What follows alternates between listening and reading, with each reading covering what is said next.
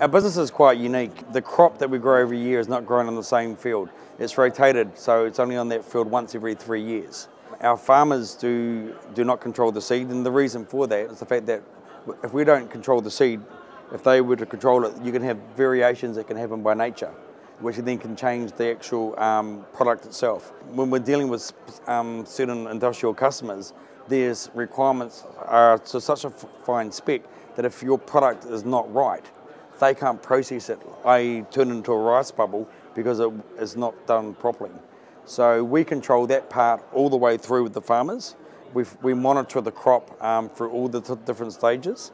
Our product is pure every year, hence when I look at my customer base, it's not just the supermarkets that are big users of our products. All the major industrial companies that are in Australia and New Zealand are all major clients of ours. So whether it's Hubbard's or Sanitarium, they use our product. They would know where it's come from and how it was grown and how it was handled. And that's for them, for their own products, gives them the peace of mind that they're dealing with a company that actually cares about what they're feeding the people, let alone what other companies are doing with their products as well. People that work with our farmers, making sure that the product is obviously grown in the right way and then it's received.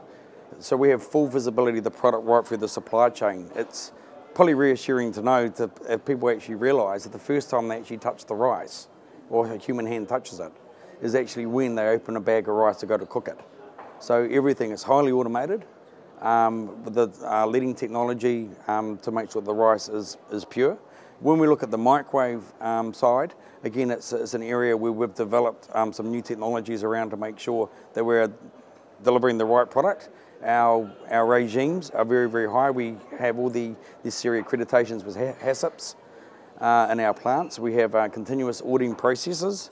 We also understand from a food defence point of view, it's not always just what comes into our business that we have to trace. We also want to make sure that the product, when it actually goes out into the world, that we have a pretty good visibility of all the markets it's going into, not only once it lands in those markets, but then where it is distributed to. So we have an obligation to talk to our customers about how to store and hold the rice for them to on-sell it to their customers, to make sure that they themselves are also know how to handle our product. From a food safety point of view, when we actually do get a customer complaint, we actually go back and verify it all the way through to make sure that our own processes are actually correct. We've found that in some cases, if there's been issues outside of our control. It could be purely based on how someone has actually stored or handled a product that's actually caused like an infestation.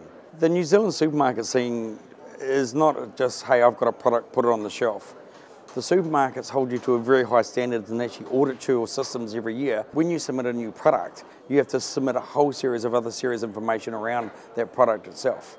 It can't just be, hey, I've got a product, I want to sell it. It has to be driven by making sure that, one, it also meets a consumer need, there's insight behind it, but two, that it also does actually perform like it should do. Consumers, when they look at a product, they really need to read the back of the packaging a lot closer. They need to understand if the product doesn't, particularly like if it's agricultural, if it doesn't tell you where it's coming from, then why would you actually buy it? You need to have that visibility and that assurance.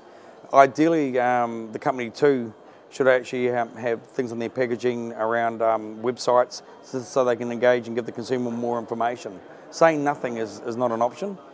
I know for well that with the FGC as a member and the types of conferences and discussions we have, we're always mindful that as a collective group, even though there are competitors in the room, we have an obligation to make sure that what we put out there is actually safe and right for the consumer.